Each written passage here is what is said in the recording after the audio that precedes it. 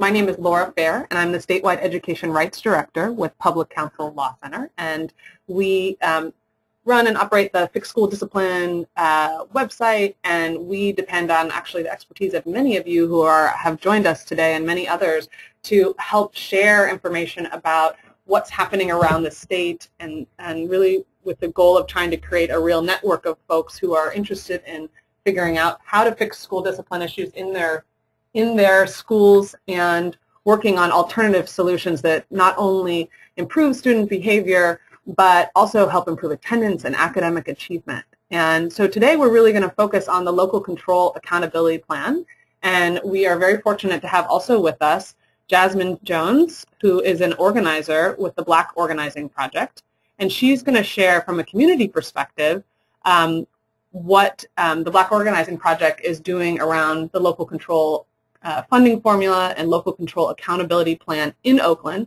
and some of the ways that the community is getting involved in trying to ensure that the school climate priority has elements that the community feels very strongly about. So I will turn this presentation over to Jasmine in about 30-40 minutes, and she will take it over, and then we will have time at the end for questions. But if you have a question while I'm talking, feel free to send me a little text, and you can send it through the chat button there, as you all are probably familiar with.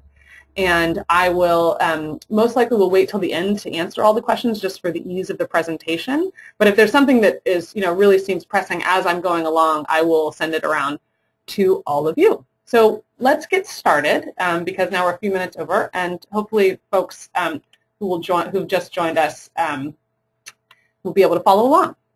So obviously we have a first opportunity here this year. This is the first time in the state that our financing regime includes specifically a requirement to look at school climate and address it through the budget process and in a local control accountability plan. And before we get started with what that looks like and how we can, all participate in making that real for young people, I want to just go really quickly about why school climate should be an issue of importance to all schools.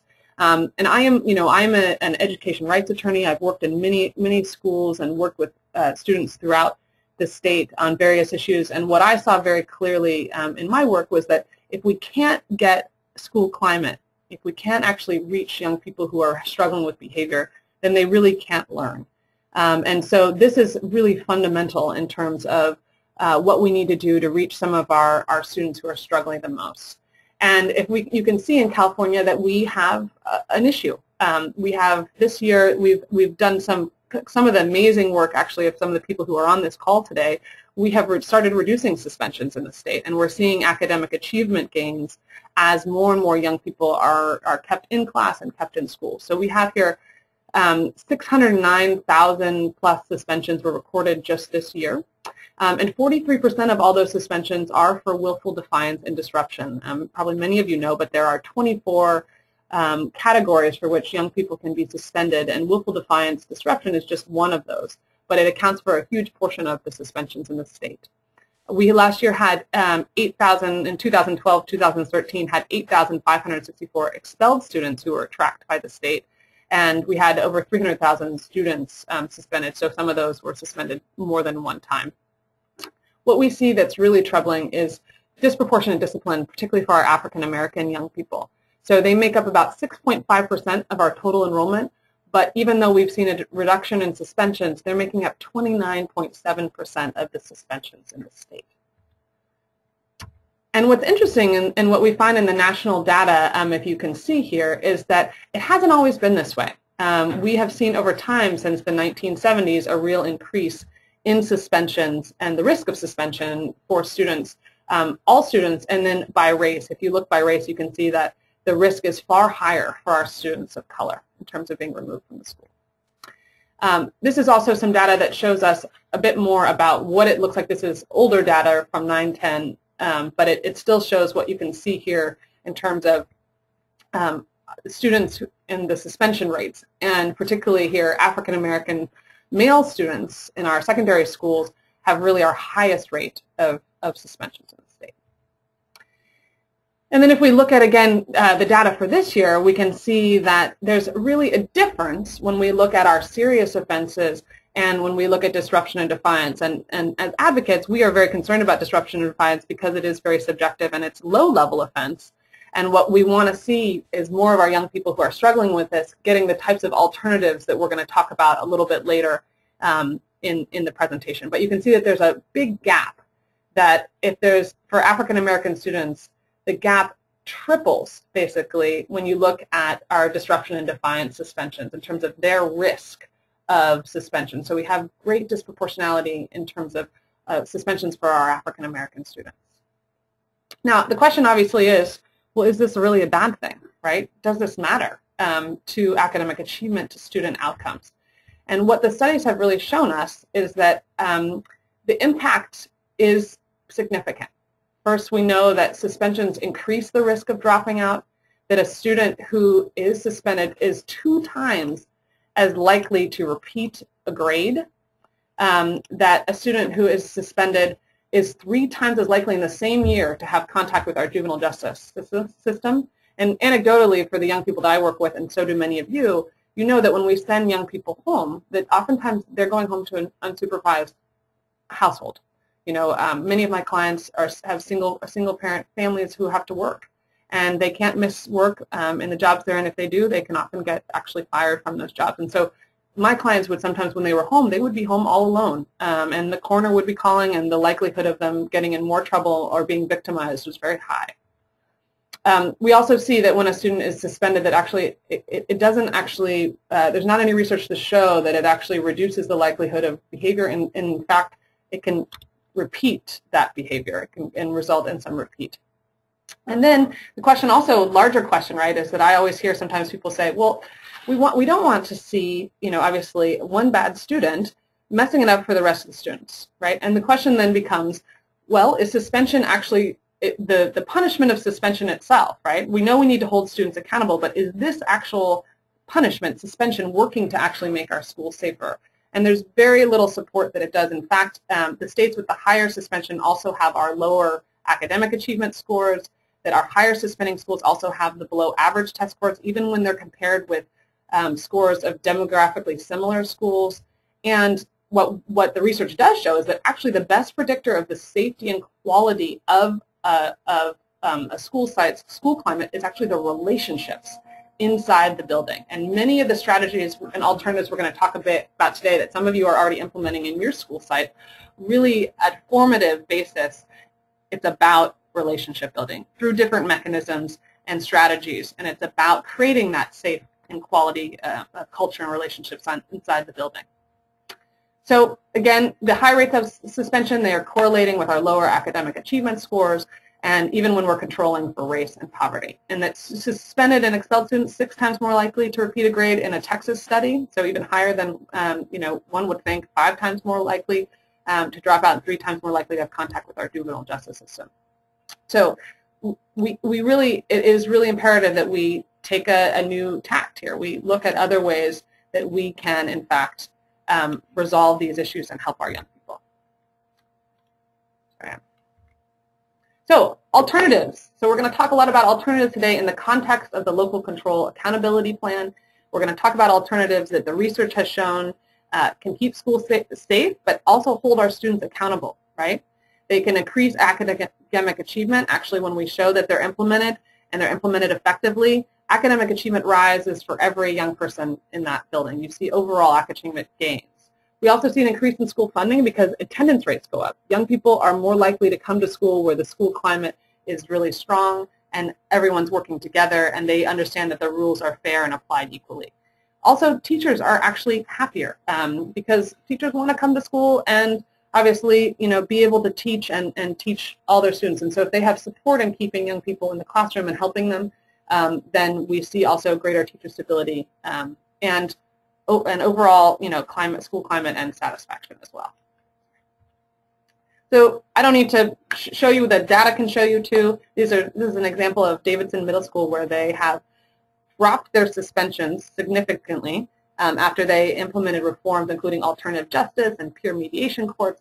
And at the same time that they did that, you see that the academic performance has gone up at that school for all groups, and you can see it for API for all white, Latino, African American, so it's gone up all across the board. Similarly, Garfield High School in Los Angeles, where they've done extraordinary work with PBIS and a number of other alternative mechanisms, and basically said, you know, we're not suspending kids anymore. In fact, the punishment that these young people are going to get is they have to work with us more, and they have to be connected to our counselors, and they have to be connected to our parents, and they're going to stay with us. And so you see when their suspensions went down, their API also went up. And Jedediah Smith Elementary School, also called Letitia Floyd, similar results that you see. And they have implemented not just PBIS, but social emotional learning, and so I've started to weave in restorative justice as well into their approach with young people. And this was a school that, if you look on our website, you can find out about all three of these schools in much more detail. So I encourage everybody to go to fixschooldiscipline.org.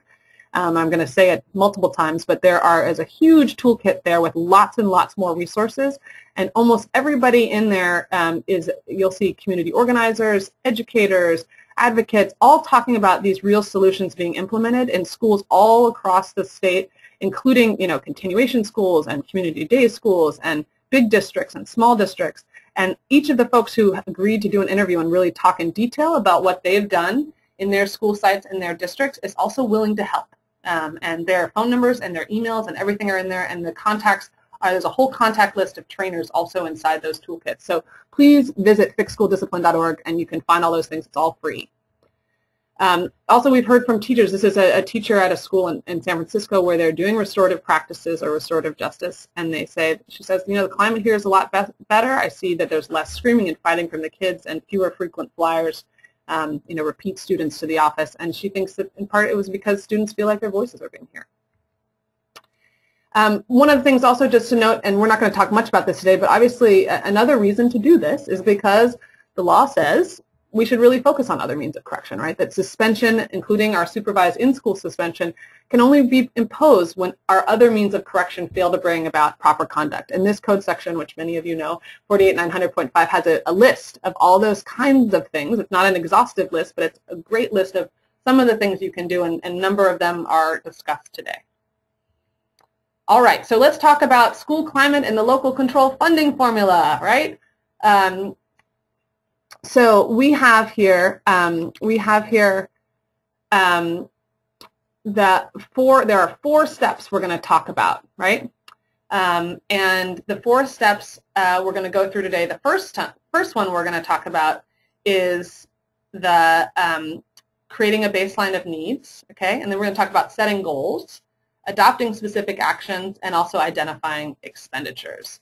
So for the first time again this year, the state law, Governor Brown's local control funding formula, requires districts to create a local control accountability plan, the LCAP. And I'm sure many of you have heard this.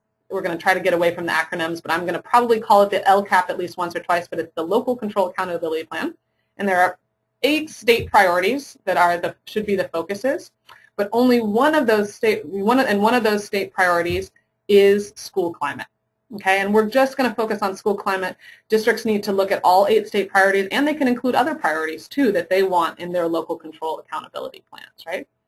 And this is, again, it's going to be a whole budgeting process. So the new funding that's coming in from the state, and I know there's a mix out there in terms of whether some schools and districts are getting more funding and some are getting less, and we're not going to get into those specifics today, but the new plan will need to be created by July, and the budget and the plan will all be integrated. And today we're just going to focus on how do you meet that school climate priority, right? What are the ways you can do that? So again, 4 steps we're going to talk about. Creating a baseline needs assessment for school climate, setting goals for improving school climate, and lowering our suspensions and expulsions, adopting specific actions, and identifying expenditures. So just briefly, this is a little picture of what this new funding system looks like. It's not comprehensive, but I just wanted to give some of you out there who are not as familiar. I know many of the folks who are from districts are very familiar with what this looks like, but we have a whole mix of people out there. So you can take a look. This slide just lets you know a little bit about what the new funding formula is going to do. So you've got a base funding rate, right? And that base funding rate is different depending on the grade levels, right? And this will be what the funding level should be once the funding plan is fully implemented. And then districts will also get a supplement and that's 20% of their base grant, and that will be for their low-income, English learner, and foster youth students. Unduplicated count. So you see there here, this is the amount of supplement that should be provided, right? So the part of the local control funding formula obviously is about equity and ensuring that school districts that are serving young people who have higher needs are receiving this additional funding, and that funding is used to improve services for those young people. And then we have a concentration grant as well, where if 50% or more of those, 55% of the students above that amount, districts that are serving that high of a percentage of students will also get an additional concentration grant. Okay, and how much will your district receive? Well, there are 2 online tools that I know about, which is EdSource, and you can click on there, and they actually have a feature that allows you to compare funding among districts. And then also WestEd, if you look on their website, they have a funding tool. Both of these are also links on our website online, so you can link from here or you can link from the website online. And then obviously if you're a community member and you don't know, you can ask your district, and this is going to be a more public process. One of the goals of the local control funding formula is for there to be more engagement of parents and more integration of parents and community in the process of helping to establish what that plan looks like for the budget of your school and for the goals of your school. And so you can make a ask. You can either ask, the district yourself, and there's some amazing people again on this call right now that I know would be happy to share that information if they have it. And then you can also make an actual, if not, you can also make a Public Records Act request. And we have sample Public Record Act requests in our Fixed School Discipline Toolkits online that you can also use. All right, so just so we understand what the process is, the district's going to be developing proposed plan, and each district that I've been talking to is doing it a little bit different. In LA, they've been holding a lot of meetings with community and town hall meetings and getting input from a variety of sources. The superintendent's been meeting with lots of people. I've heard from one of the superintendent of Azusa that she's been holding all sorts of coffee meetings with her teachers and educators and community members. I just heard last night from the superintendent of Vallejo that she's been doing a whole listening session where they've done polls of students and polls of parents, and they're doing community forums. And those are all amazing ways to get parent input, right, to really engage the community at multiple levels. And, the superintendent of Vallejo is saying that she's learning so much from these polls and from the surveys and everything that they're putting out that it's going to help them really shape not just the plan, but the future of the district. So this is an opportunity to go above what the law requires, which I'll tell you in a moment, is really to solicit written comments from the public, right? And then the district has to present the plan to a parent advisory committee, and then also if you have 15% or more of English language learners, to your ELAC, your English language learner advisory committee. And then you have to at least solicit recommendations and comments on the LCAP in one public hearing, okay? And respond in writing, obviously, to those comments on the PAC. So there's a specific minimum set of requirements in the law, but there are what I'm hearing is a lot of creativity out there from different districts and school sites also about how to really engage parents, and I think that's really the intent of the law as well. All right, so we have this LCFF toolkit. The PowerPoint is about that, but you can go online again to fixedsschooldiscipline.org and you can download it for free. It's got a lot more information. If there are things that are missing from our toolkit or things that you want, all you have to do at the end of this is you can email me or email Sarah in my office, and we can keep working on it and try to add more things that are not specifically addressed. All right, it's all free. Everything on our website is free. All right, so step 1, we want to create a baseline and data and needs for each district. The things that are required by the law are the suspension and expulsion rates, and they need to be broken down by subgroups, so English language learners, foster youth, low-income students, right? And the law also talks about doing that by school in terms of to really get at what the full need looks like.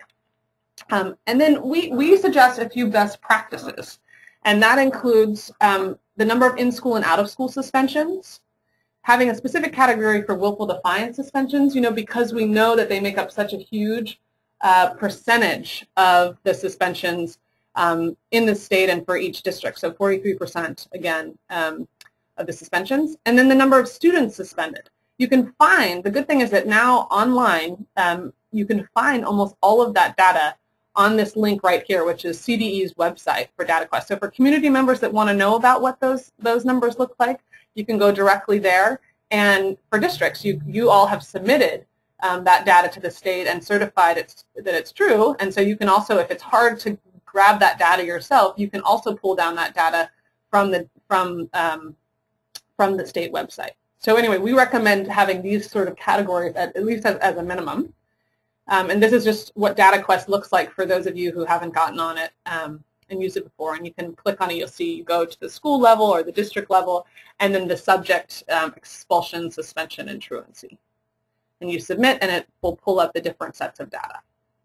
Other best practices that we would recommend if districts have that data available or are collecting it: teacher suspensions, office referrals and removals. And the reason that we recommend that is because we're also looking at the amount of learning time lost. How many days, the correlation between the academic achievement, as one superintendent talked to me about, it's not surprising that the academic achievement for my students when we reduced suspensions went down, is because they're more often in class and they're learning, right? So teacher suspensions and office removals and referrals also add up to how much time is a child actually not in class and getting instruction. And then another thing to look at is a school climate survey. California Healthy Kids School Climate Survey, there's a link right here. This is something that, some kind of survey we would recommend, because, the data is just the data, right, in terms of it gives you the numbers. But in terms of finding out, well, what's really going on? What support do teachers need? What support do administrators need? What are the things that people think are missing? We recommend either a climate survey like California Healthy Kids, or a few questions. So you can see here we've listed a few questions for teachers. Do you feel that you have sufficient training to help you manage your classroom? What kind of training would you like? What other support would you like, right? For students, what do you think would make your school safer? Help students in your school not get in trouble. What resources or training do administrators need? So to get some feedback, more qualitative feedback and real sense of what's happening out there. Obviously, of course, with respect to the school to prison pipeline, we would also recommend police referrals, arrests, and citations, because that is another way that, in terms of where our young people are going and whether they're staying in class and in school, or where they're ending up, that's another data point that we think is important to collect around school climate. All right, so we have a hypothetical local control accountability plan here for folks to see, and I wish we were in person because this would be much more fun, so I'm sorry that we're not. ABC School District. Let's say this is some of the data, and in fact these data points are things that are I pulled them from different district data points. So let's say the suspensions for willful defiance are 40% of all suspensions, right? And that school leaders have estimated that that's about 500 lost learning days per month. African Americans in the district are 9% of the population, but they are 50% of overall suspensions. Foster youth are 12% of the population, but they're 30% of overall suspensions. One of the high school we've looked, the district took a deep dive and looked at all of the different schools and got a sense of it, and they found, Apple High School seems to be having some trouble. They've got a suspension rate of 40%, and they've got 10 students being arrested per month. So there's something going on at one of the particular high schools. They've got many, many teacher referrals. They started, collecting those for non-compliant behavior, and they're showing up as thousands per month. And the teachers are reporting in the school climate survey, they're not getting any training on alternatives. They're concerned about help with classroom management. They want extra support. And then the expulsions are 10% over the state rate, and a number of them are for willful defiance. So this could be a picture that's painted in the LCAP in terms of some of the overall issues that remain in that district that the district could target in. And we focus on, I'm focusing on here in this, some of the tough things, right? Because when you're creating that baseline of data, then you're going to set some goals to try to make improvements. And again, this is just hypothetical. Okay. The second step is setting goals, right? So the second step in creating the plan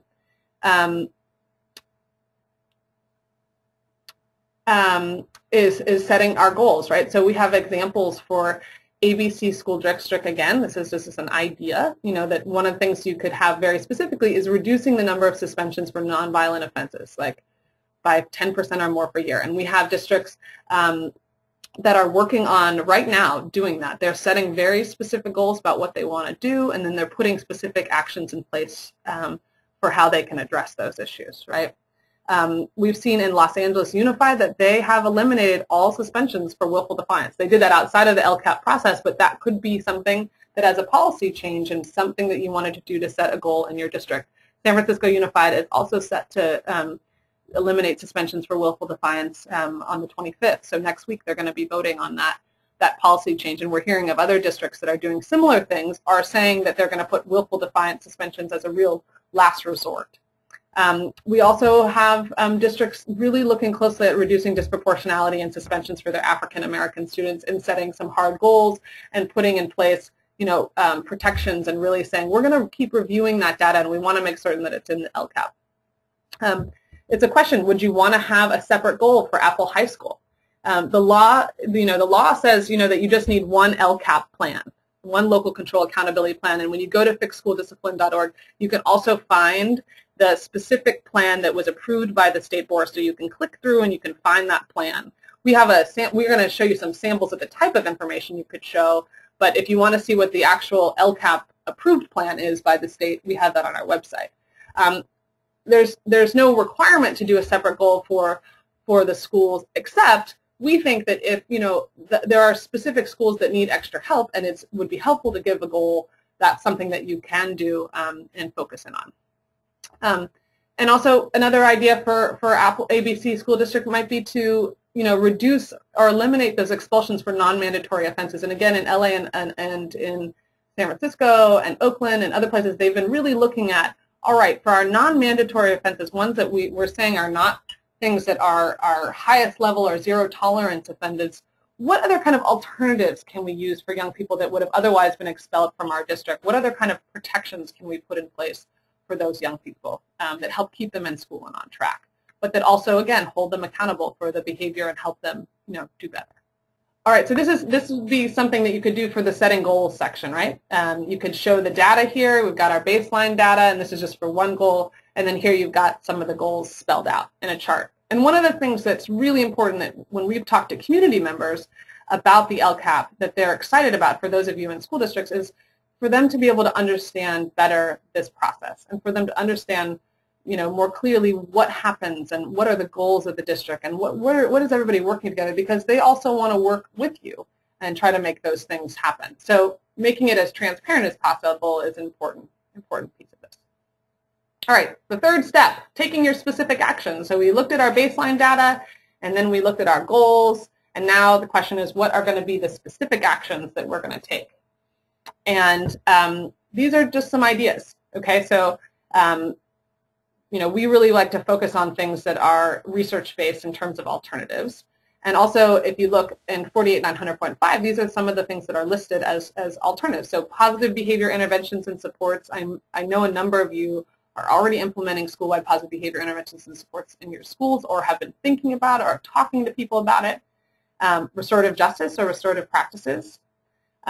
Programs teaching pro-social behavior or anger management, right?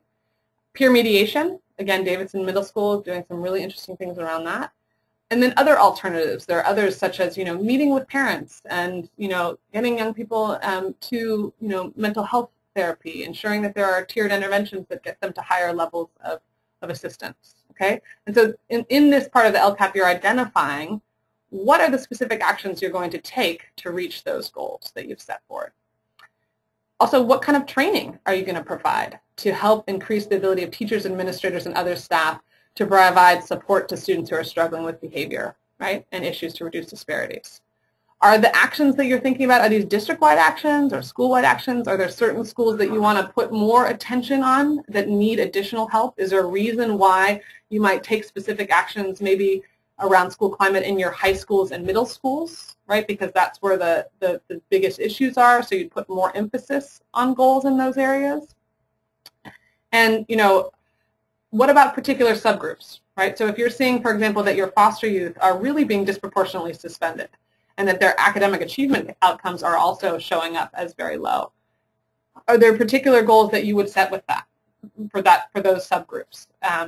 Or, you know, for your English language learner students, are there particular goals for a specific subgroup? And then, you know, another question is not everything here is something that necessarily has to cost, you know, cost money, right? Are there policy changes that you want to work on that can meet these goals. All right. So some of the we're just going to focus in on some of the specific actions just really quickly for those on the call that are not as familiar and really want to get into the meat of what some of these things might look like at a school site in a community. So some of the primary ones that are research-based are restorative justice, restorative practices, right?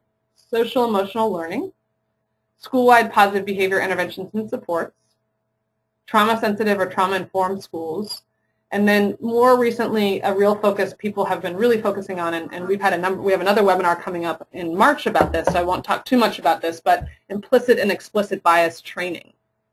So getting at some of the disproportionality, and we've been extremely impressed by the number of people interested in this and wanting to bring this into their schools and wanting to address the disproportionality in suspensions head on and saying, you know, we have to have these difficult conversations and figure out what's going on.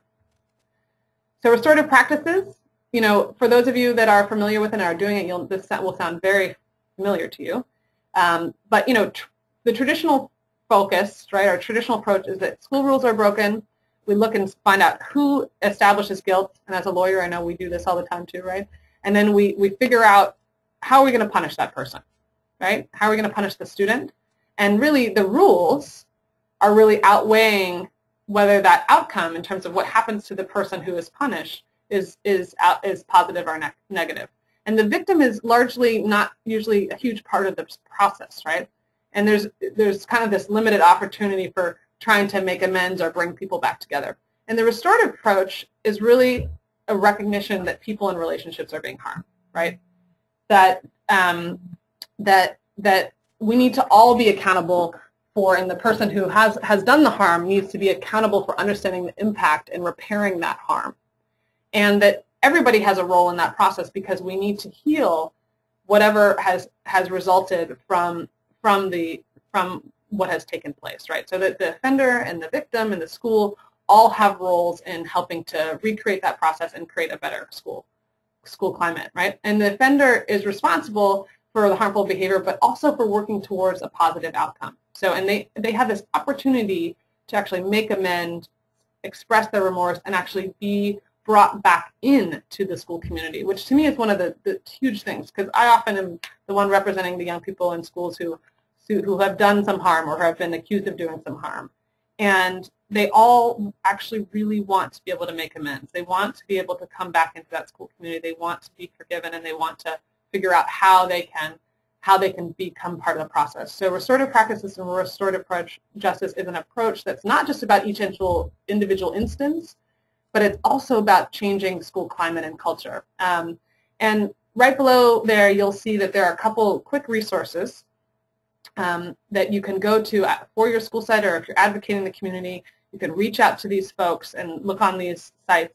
And also, again, in fixschooldiscipline.org, we have lots of interviews of folks, how they're implementing, what it looks like on the ground, what works, what didn't work, and you can actually call them and talk to them directly. A number of them now are doing trainings in different parts of the state for districts and linking up, and we hope over time that as more and more schools begin doing this kind of work and seeing the changes, that we'll be able to create more and more networks and build the number of trainers out there that are doing this work. Another evidence-based alternative is social emotional learning, and this is really a process about direct instruction around recognizing that not everybody has, not all of our students have, but need, right, to be able to acquire and effectively apply skills for recognizing and managing their emotions, developing caring and concern for others, making responsible decisions, all these things, handling challenging situations. And this is actually a proactive curriculum that's woven into the school day and is can be a part of the school site learning. And one of the SEL approaches, which is called positive action, just to give you a sense, it costs about $7,000 for materials for a 500 student school. That's sort of the price. And that that one of the studies that followed this over time, and involved trainers in their school site, found that it reduced disruptive behaviors by 72%, suspensions by 24%, and then another study in another school found that it reduced the suspensions around 73%, and that grade retention increased grade progress increased by 73%. So you can take a look on CASEL's website, and they actually have some funding to do this for free, and there are other schools that have been trained that are doing this work around social emotional learning. All right, school-wide positive behavior intervention support, another intervention that probably many of you know about. The idea of SWPBIS is to actually have a structure in place at your school site, a tiered structure that looks at the different needs of young people who are struggling with behavior. Starting from a sort of a triangle, at the bottom of that triangle, at the bottom of the triangle is most of our young people who really just need proactive instruction, right? Proactive instruction on how to behave positive, what ways do we interact in the classroom, those kind of things. And then a tiered structure within school where if you have young people who have much higher level needs, if they get to someone quickly and they get to the support that they need, positive support, mental health support, counseling, intervention with teachers and parents, and then sometimes in some school districts that I've seen, the larger central district also has like an intensive intervention program for those young people, and they reach out and they help the school sites. So you have a real tiered intervention program, and you also have a set of rules that are really clear and specific, and everybody knows them on campus. It's 4 or 5 rules at most, and everybody is focused on applying them in different settings, and everybody's working together as a team. So basically the idea is that if you actively teach and acknowledge expected behaviors all the time, and everybody in your school site is doing it together, that you can change the extent to which students expect appropriate behavior from themselves and others. A couple of you are asking, will you get a copy of the PowerPoint and all the links? And yes, I'm going to send that out, and also this is being recorded, so we're going to have it online so you can share it with your colleagues. And again, if you go to fixschooldiscipline.org, this is some of the data and research, but if you go to fixschooldiscipline.org and you actually download the toolkits that are there, they're not that long. One's 13 pages, one is about 6 or 7 pages. It has all of this and more. Our huge toolkit is about 70 pages, and it has all the interviews and everything, but almost all of this is here, and there's a lot more. This is just a snippet of what you can get in the toolkit. So again, on this slide, you can see these are all links to various resources throughout the state and throughout the nation for PBIS, right? And one thing I want to let all the districts folks out there know, remember, you can use your special education funding to do this for your entire school site and your district. This is kind of a secret that I think not everybody knows, but there is a provision in the Individuals with Disabilities in Education Act that says you can use a certain percentage of funding to ensure school-wide positive behavior interventions and supports throughout your school site and throughout your district. And a number of your county offices of education have been trained on this, have used some of their IDEA funding to actually have really good trainers internally who can help, and sometimes they'll come out and do trainings for districts for free or very low cost. And one of the, we'll talk about it in a second, but one of the schools that implemented this, Pioneer Middle School, they have, over time, they now don't need any training. They had 2 or 3 years of training, and they work with their county office of education, and they've seen $100,000 increases in the ADA funding that's coming into their district because they've improved their attendance as a result of the work they've done on school climate. Trauma-sensitive schools. The approach of trauma-sensitive schools, right, is really the idea of something that's becoming, we're knowing more and more, right, is that most of our children who are causing the most problems in our school really have been traumatized. They've been traumatized multiple times. Most of my clients, when I started looking at their records, they've witnessed domestic violence, they've seen shootings on their streets, they themselves have been subjected to abuse and neglect. Our young people who are crying out and causing problems are often our most traumatized. And so this approach really recognizes that this exposure to trauma actually, it not only causes pain, which we all know, but it actually affects a child's ability to self-regulate emotions and to have effective executive functioning, right? And what that means is that it's what we see in our classrooms, right? That sometimes our young people can't stay still, they can't focus, they are in a fight or flight response at all times. So they will take something that's not actually a threat to them, and because of where they are in terms of the trauma they've experienced, that they will automatically react. And so this is a way of actually helping to address the behavioral needs of those students in a proactive manner so that they are able to, in fact, learn in our classroom and supporting our teachers and our schools and getting to that. And so these, you can see here, there are some resources around doing that, and more folks are starting to do this. It's being also done in the child welfare context. But again, our traditional response, the punishment, right, of removing a child from class and from school, is really reinforces that trauma. So we're adding stress, we're contributing to disengagement, and we're really sending that message again that you're not wanted to a young person who's already, you know, experienced a lot of trauma and sort of rejection pretty early on. So, and then finally, implicit and explicit bias training.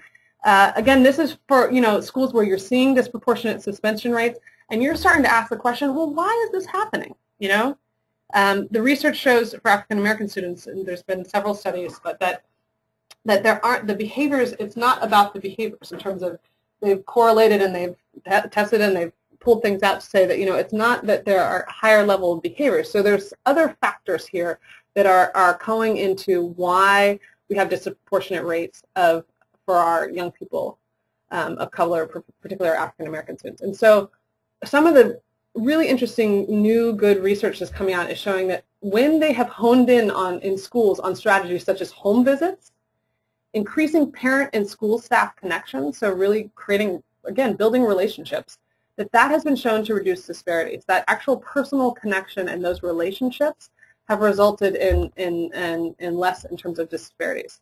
There's a really wonderful training on our website, again, free, fixedschooldiscipline.org, toolkit, webinar archive, and you can check out, it's by Tia Martinez. She's from the UCLA Civil Rights Project, and we're going to have Rita Wedding is going to do another training in March. She's fantastic. I saw her, and it'll be a free training just on this explicit and implicit bias, and she's a professor, has done a lot of work in this area, and she also provides free trainings and other trainings to school sites. All right, some other policy change ideas. Some of you are saying, oh, money, we don't have the money for all this. What are we going to do?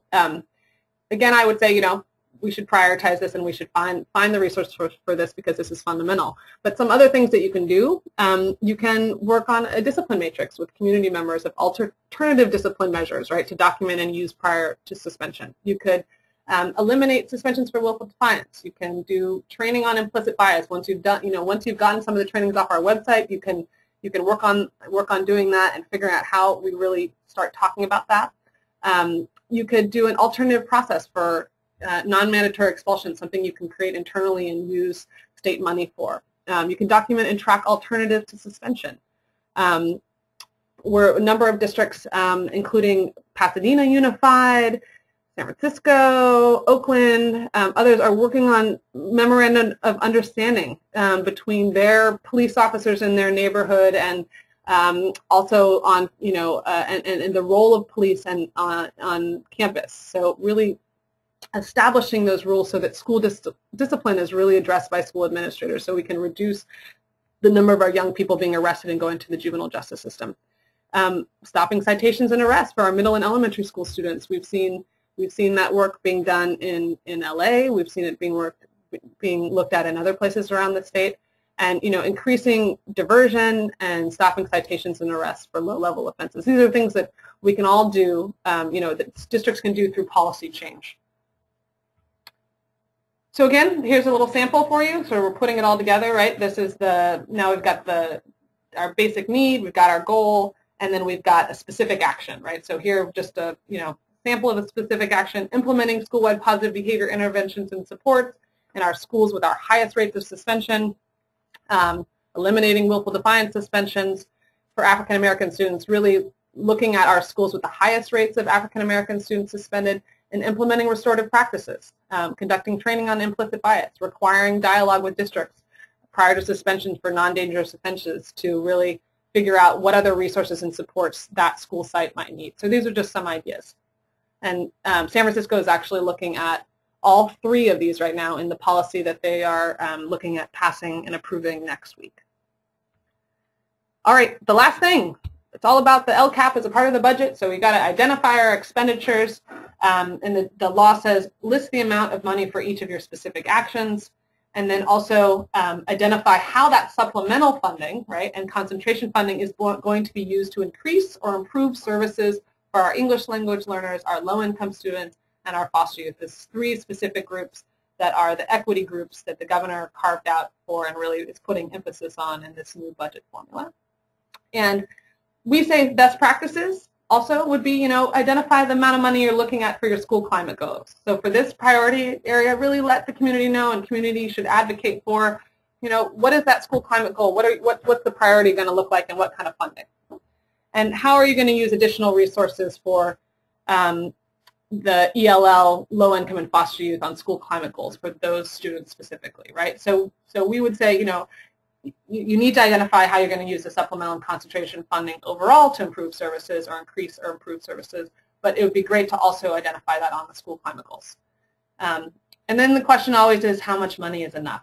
And I'm not going to go into detail, but in the LCFF toolkit online, we talk about just some of the examples of what other school districts and school sites have said in terms about how much money is needed. And what I would recommend, though, is that for each school site and district, when you do that needs analysis, and as a community member, if you're advocating for this, figure out what you think the needs are. Everybody work together to think about that, and then start talking to some of these trainers and others who are working on this. Talk to other school sites in your area, which you can find in the back of the contact list, and ask them what it costs for them and what they would recommend. Because people are really learning how to implement these things, and because the implementation of these things in California has only been happening for the last few years, and different districts and schools are getting online at different times, we're building that practice community, right? We're building the knowledge about cost, and some of these things are actually free or very low cost. So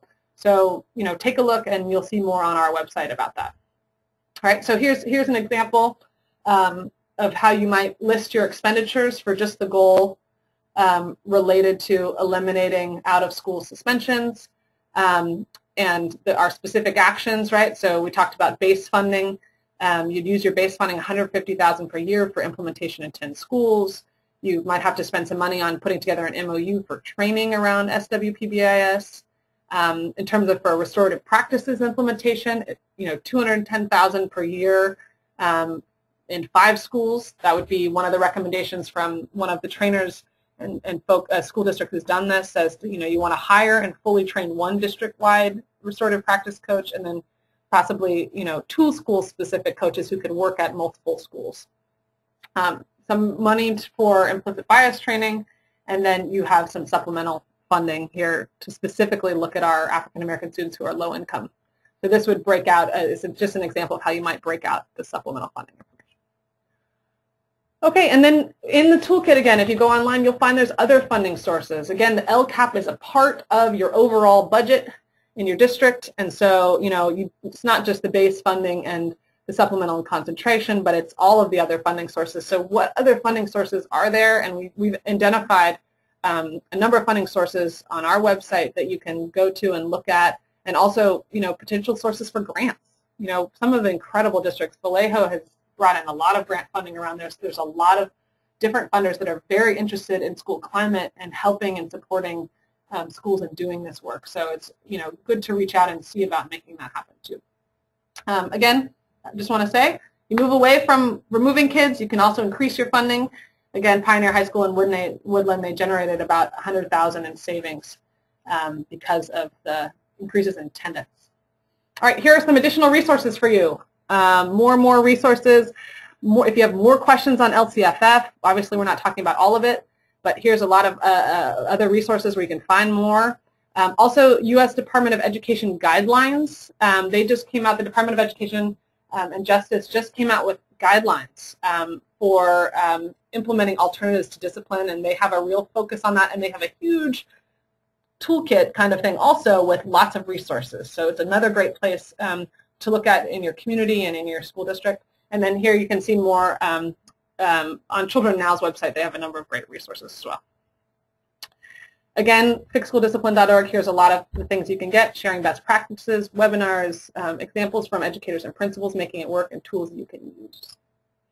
And you can reach out to Sarah Mojala, who's our amazing education advocate and former teacher, who can provide technical assistance and help guide you to those people who can also support your work and support your community's work in doing this. Okay. Now I'm going to turn it over to Jasmine and ask Jasmine to give us a little information about what they're doing in Oakland with a real specific example. I have to find Jasmine to turn her on. Can you hear me? Yep. Go ahead, Jasmine. You are now live. Okay, awesome.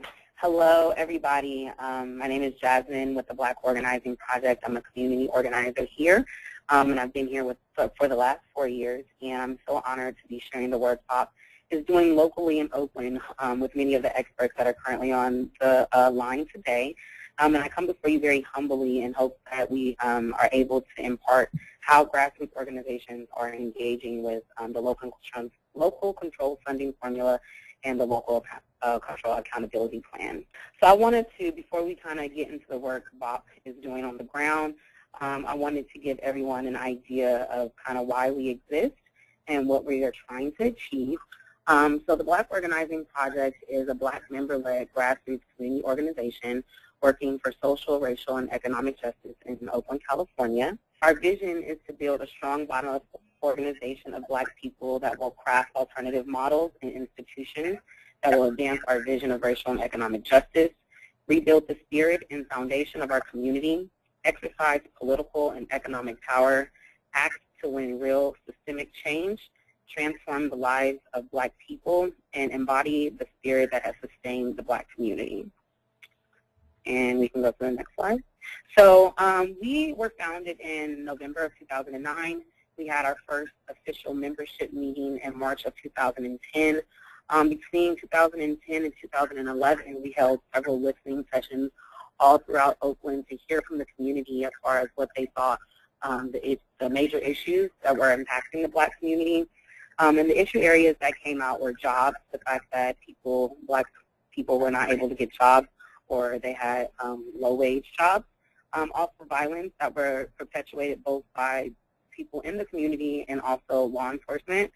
Education, the fact that our students were dropping out at high rates and were not going to college. And that there were high mental health issues within the community and a lot of internalized depression. After researching more about, how we can take some action around some of these things that came out, we launched our first campaign in October in 2011, and the name of that campaign is Bettering Our School System Off. After that, we organized the community to engage around a school police complaint policy, which allows for students, community, and parents to express if they've experienced any harm from law enforcement or school police on campuses. In August of 2013, we released a report about over-policing youth and how it impacts Black youth most, and we did that in partnership with Public Counsel and ACLU Northern California. And we can go to the next slide. Thank you. So a little bit more about our campaign. In October of 2011, we launched our BOSS campaign, and our target is the Oakland Unified School District. And the purpose of this campaign is really to create transparency and full accountability of the Oakland School Police Department and guarantee the physical, emotional, and educational safety of Oakland public youth. And so we came to this campaign because in January of 2011, one of our members informed the membership of a fatal officer-involved shooting. There was a young man by the name of Raheem Brown that was killed at the hands of a school police officer. As we discussed this amongst our membership, several questions arise for us, like why do we have school police, and what are they doing on our campuses, and how much money are we spending on school police as we are closing down schools, and what are some alternatives to school police? And we can go to the next slide. And so while we were asking these questions amongst ourselves, we decided that we needed to also ask students and parents and community what they're noticing on their campuses and, how they felt about police and police interactions that are happening on our campuses. And so we wanted to get a feel of how students perceive police and whether or not they believe in alternatives. And when we asked if they liked the presence of police on their school campuses, an overwhelming majority, if you see here, 62.4% of the students said that they did not like police on their campuses. And when we asked if they thought, or when we asked what they think would make them feel safer on campuses, many of the students replied that, having better trained security guards or more extracurricular activities and programs would make them feel safe and give them the space to have voice. We also asked them if they believed in alternatives. So a large majority of them also said yes, they believe there are alternatives to having law enforcement and school police on campuses. And this is a list of some of the things that came out. Things like peer courts, teen conflict groups, parent involvement, community involvement, meditation, anger management classes, yoga, security guards that understand the security guards that understand the students, arts, and things like violence awareness classes. And these are some of the things that the students actually suggested that could serve as alternatives to law enforcement to schools. After we surveyed the youth and the students and the parents, we partnered with Public Counsel and ACLU to submit a Public Records Act request to gather data around police contact with OUSD youth. And this graph right here gives you an overview of the enrollment of students broken down by race. And the three agencies that we collected data from are the OUSD School Police Department, the Oakland Police Department, and the Alameda County Probation Department. And we used this data that we collected to release our report last year, and you can read more about our joint report on our website, which is www.blackorganizingproject.org. Now, this slide that you currently are looking at shows the school police contact with youth.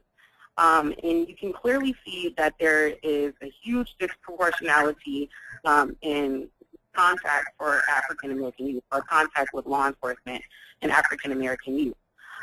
This shows that for the years between 2010 and 2011, and 2011 and 2012, Black youth made up 30.5% of the OUSD population, but 73% of OUSD school police arrests. And during that same period, there was not one single arrest of a white student. And so this clearly shows that there is a huge disproportionate arrest rate in contact with law enforcement for African Americans.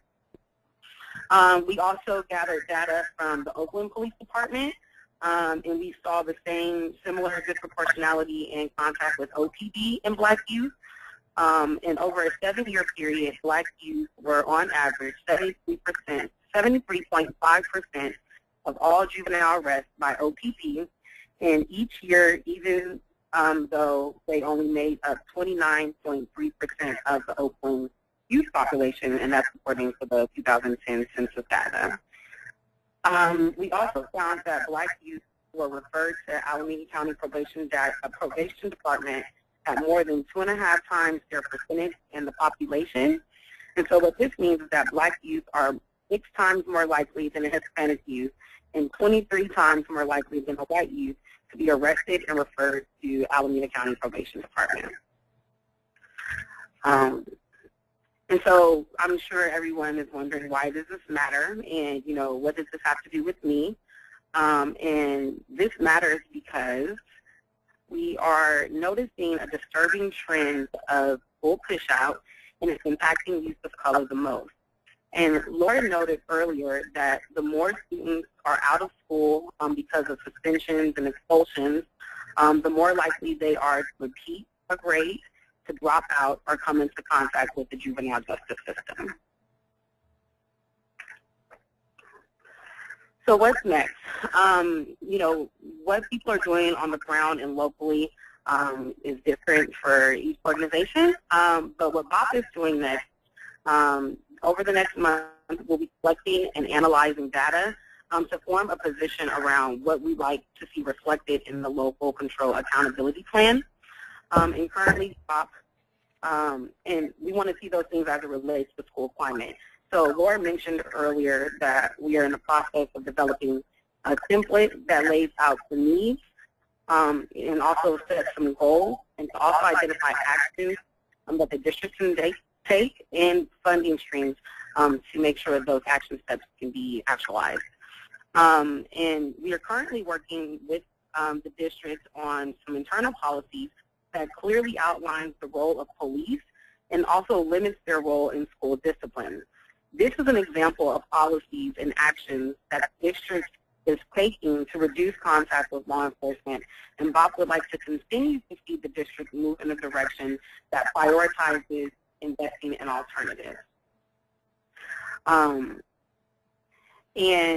This is how we plan on doing this. So groups all around Oakland locally have been working on the local control funding formula for some years, and now that it's passed, it's very important that all stakeholders are at the table and involved in setting priorities.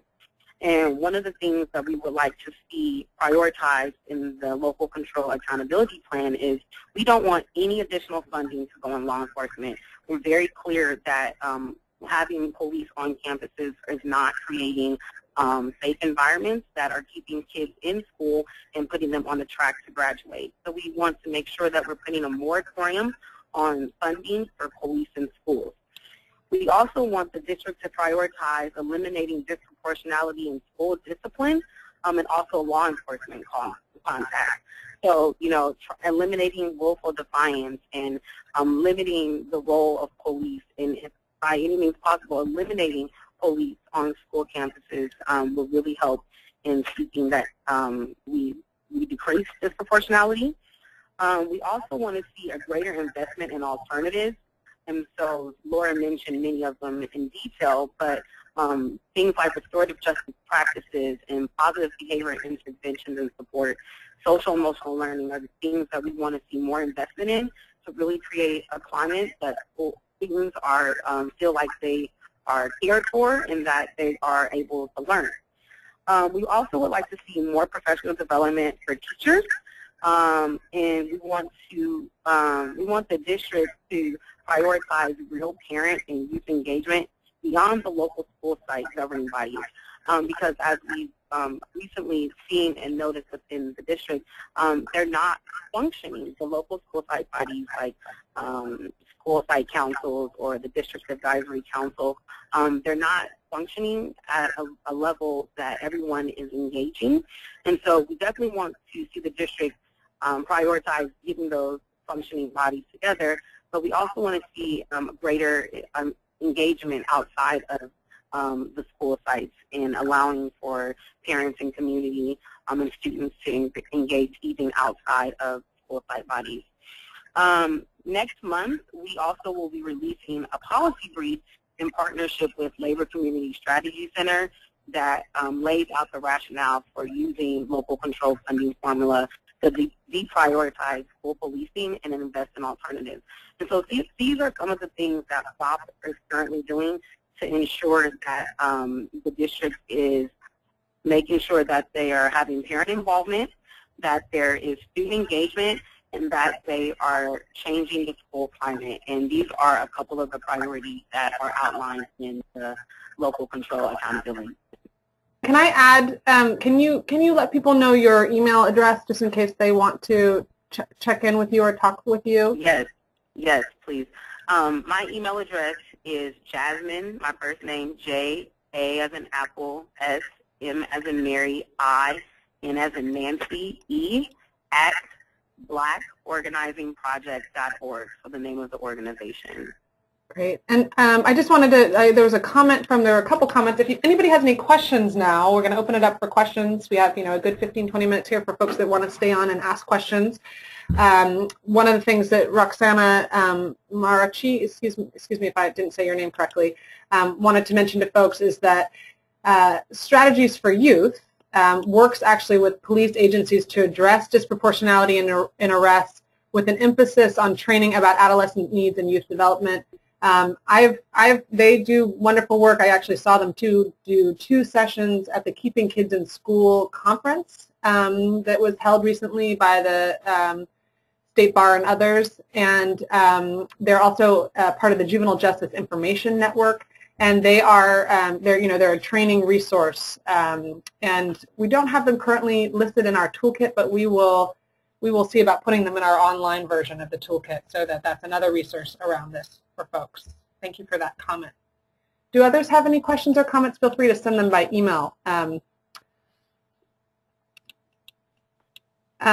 Yeah, and Susan Swope wanted to say, that she wanted to make certain that it's really clear that, of course, Oakland has been doing a lot of initiatives, including RJ, and that have been going on for the last 3 years, and under the VRP and otherwise.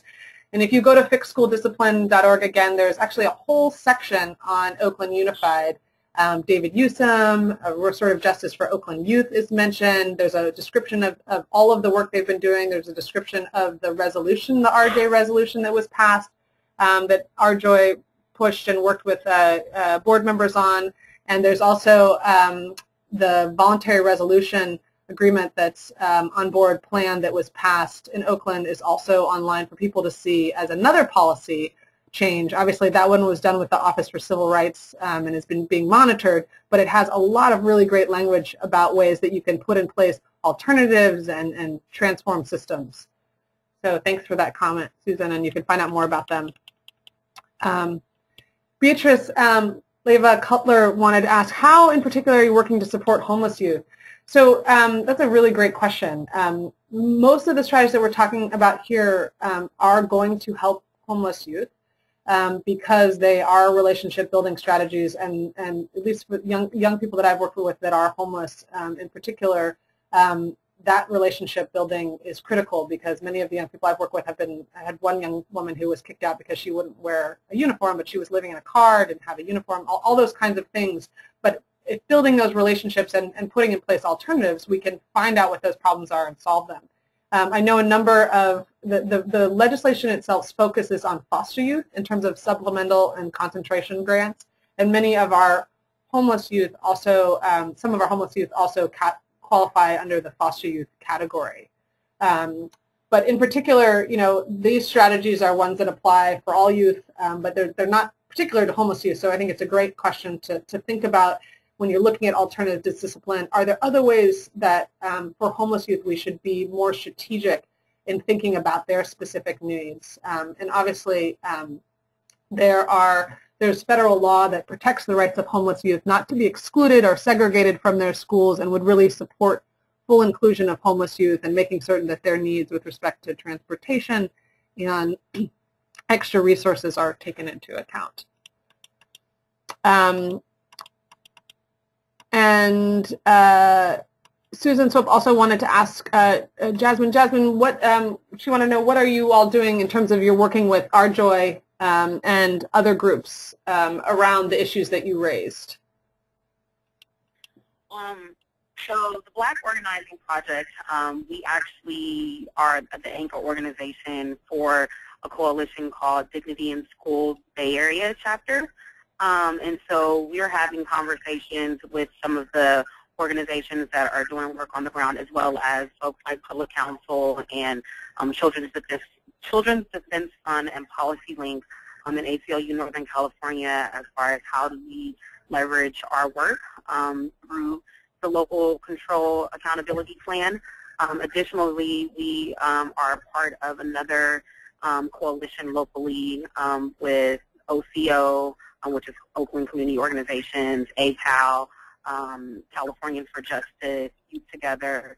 I may be forgetting someone that I can't think of. Plan, Leadership Action Network, who are all also having conversations around how do we make sure that we are prioritizing the needs of the students that are most impacted by school climate issues. And so we're working locally with other groups to figure out how do we collaborate and make sure that we're all on one accord when we are putting together our demands and our priorities and presenting them to the district. Great. And Beatrice Leva Cutler, also, who I think had the same question about homeless youth, made a great suggestion with respect to homeless youth to really think about regional work and regional strategies, which I think is exactly right, and for foster youth too, who cross borders in cities and school districts. Two things on that. One is that our county offices of education will also be creating local control accountability plans. And I have some slides on that I can send out if people would like them. That just talk about what the county offices are doing. But I think that's a way to regionalize some of this work in terms of the county offices taking a role and trying to fill some of those gaps and helping helping those plans work together. The county offices are also supposed to review the plans, and so I think the strategies for foster youth will be key to look at what those are and how maybe they relate to strategies for homeless youth. And Public Counsel has been working in LA with a huge collaborative group that includes child welfare and foster youth liaisons and all sorts of people, and they've created, we're in the process with this huge collaborative of creating kind of a sample of some of the strategies for LCAP that could be used to really meet those new needs around foster youth. And it would not just be for school climate, but other things. And so if folks are interested in that, you can email me and I can send you what that looks like. I think they're finalizing it sometime this week or next week, and it's something that could be used in other districts around the state. Nikki Baumrind asks, if I understood correctly, Federal Education Code allows schools to refuse to allow students to make up exams or homework they missed while suspended. That's not true. I don't know of anything in Federal Education Code that allows for that specifically.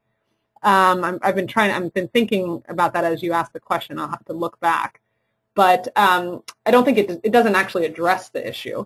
Our state code does not specifically require that when a student is suspended that they are allowed to make up those things. So I think actually it's interesting. There is, I think, a bill, at least there was consideration of a bill to look at this, to make certain that young people who are suspended would have an opportunity to make up missed work. I'm not sure what status it's in now, but yes, there was a legislator this year who is actually looking into that specific issue. And so if you want to email me, if you're interested in more of that, Nikki, if you want to email me, hopefully I can connect you with the legislative office and see where they are. David Hoffman asked, if the LCAP parent advisory disagrees with the district's ultimate budget decisions, what remedies do they have? Really not, there's not a specific remedy for that in the process. It's an idea for review and comment.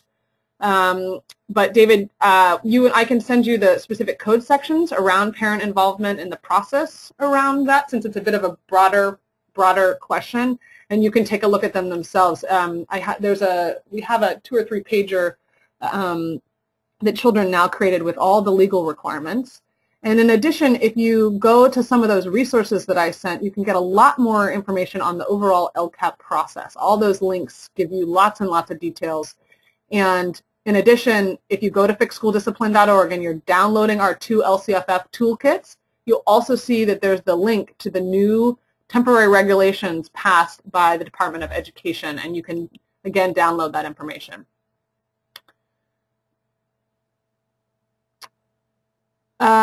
Nikki says that she believes that the right to a free public education is temporarily suspended during suspension.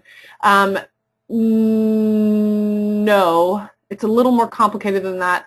And Nikki, why don't you and let me make sure I want to get to the answer to your question so that I can be helpful in terms of if there's a specific situation you're thinking of. Aishatu Youssef, yes, that's right. How is the LCFF being evaluated, and when will the evaluation start? After 2 years is the question. So the LCFF, the local control accountability plans are have to be approved through a County Office of Education process. And the plan this year is really important that everybody get involved and really, think this through and really do their very best efforts, because it's a 3-year plan, but it is updated annually.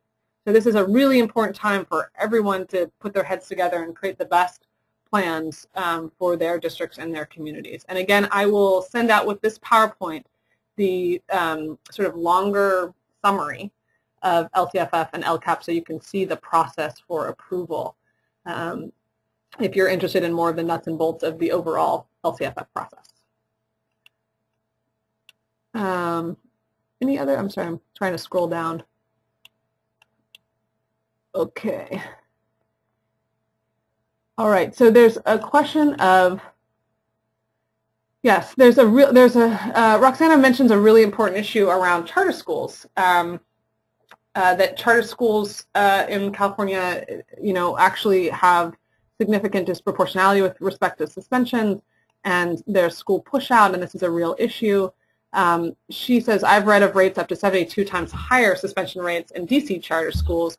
Any ideas around this? And do anyone else have information about this issue locally or statewide? So you can actually find information on charter schools online. We've been crunching some of the data in LA because it is actually, the charter school rates are fairly high. And so you can find out information about charter schools. And it is of concern. I think we have school districts that are also very concerned about this issue because they will often get a call, that someone has been pushed out of one of the charter schools, and then they have to figure out what to do. And the process through which those the removals happen is not applied with full due process. So this is something that folks are looking at. In LA, the School Climate Bill of the School Climate Bill of Rights includes a provision that those sections of the School Climate Bill of Rights should be applied to charter schools. And I think Los Angeles Unified is working on how they do that and what that looks like with respect to the application process for charter schools in the district and what processes are there to ensure that, again, charter schools need to follow federal law. And so to the extent that we are seeing discrimination in application of suspension policies, it's something that can and should be addressed. Jasmine, do you have any other thoughts on that issue about charter schools that you want to share? Actually, I don't. Any other questions? These are great questions, folks. Does anybody have any other ones before we jump off? Thank you all for being so engaged. I'm hoping I didn't miss any. Okay, so this is recorded again. The presentation's been recorded, and so we will actually be sending a link out in a few days to all of you and to those that weren't able to make it but signed up, so that you can, in fact, share it and give it to other people and review it or however you want to use it. And we will also send out the PowerPoint presentation, and I will send out those additional resources. But again, go to fixschooldiscipline.org. It's super easy. You can link on it right now. You can actually pull off the guides and the toolkits right from our website. They are all free. They're easy to download. You can use them however you want. Please, distribute them as far as you can. Take whichever pieces are useful to you, and go to the big toolkits also, because there are a lot of additional contact organizations and resources and training materials and all sorts of things in there that you can use in your communities and your districts today. And thank you all so much for participating. We really appreciate it.